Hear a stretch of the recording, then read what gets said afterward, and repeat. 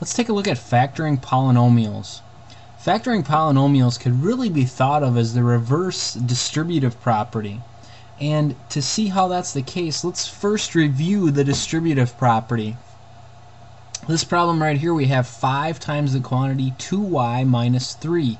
To get rid of those parentheses, we're going to distribute the 5 through. So we're going to multiply 5 times 2y and 5 times minus 3. So 5 times 2y would give us 10y, and then 5 times minus 3 would give us 15, minus 15. So now, if we're getting to factoring, with factoring what we want to do is we want to take out, find the largest thing we can divide each term in our polynomial by.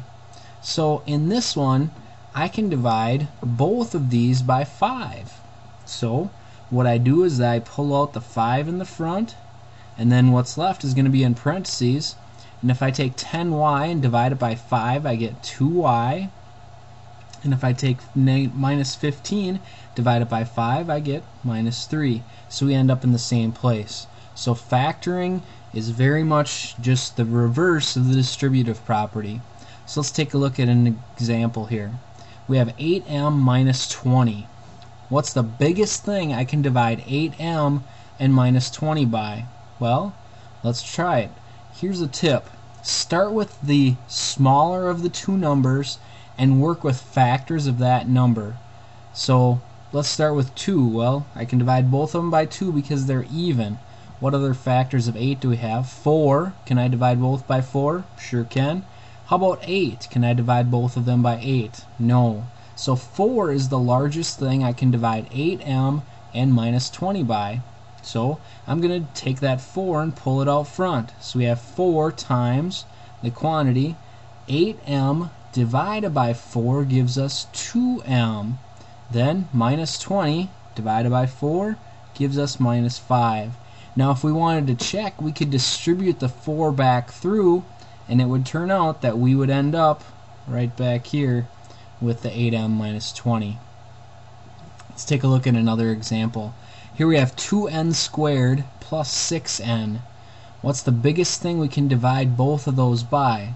Look at the smaller of the two and work with factors of that. So 2, well, I can divide both of them by 2 for sure. But we've also got this n stuff going on.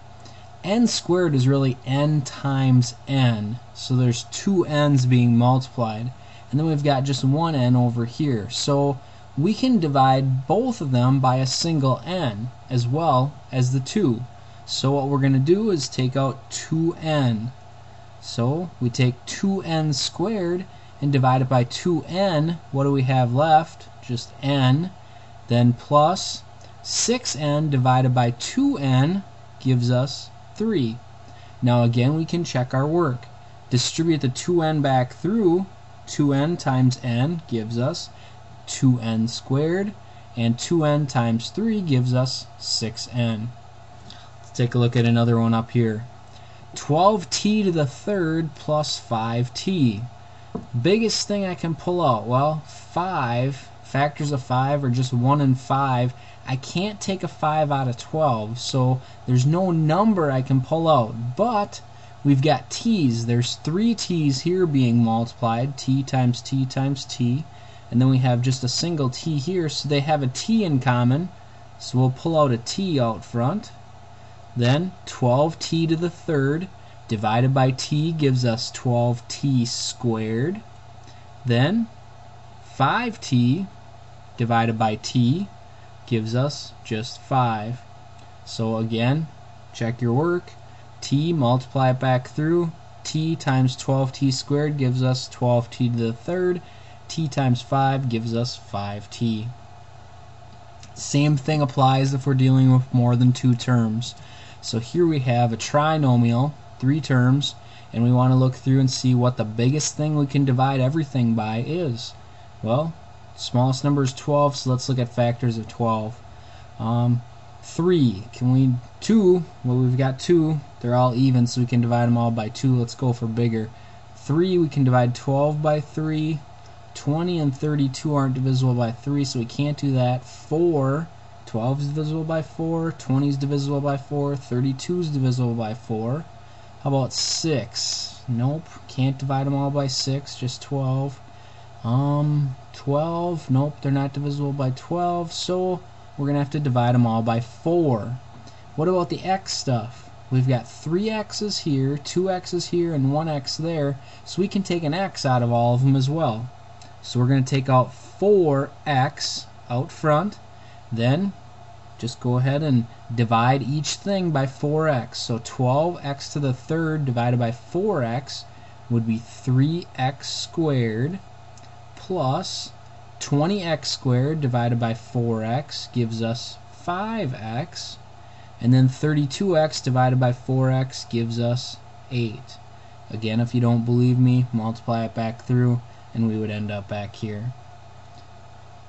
That's factoring polynomials. Again, remember, it's basically the opposite of the distributive property, and you can always check your answers by distributing that number that you pull out back through. A key thing that I haven't mentioned yet is that we want to divide by the biggest thing possible so that there's nothing we can divide these numbers that are left inside the parentheses by and pull out again. Then it wouldn't be completely factored.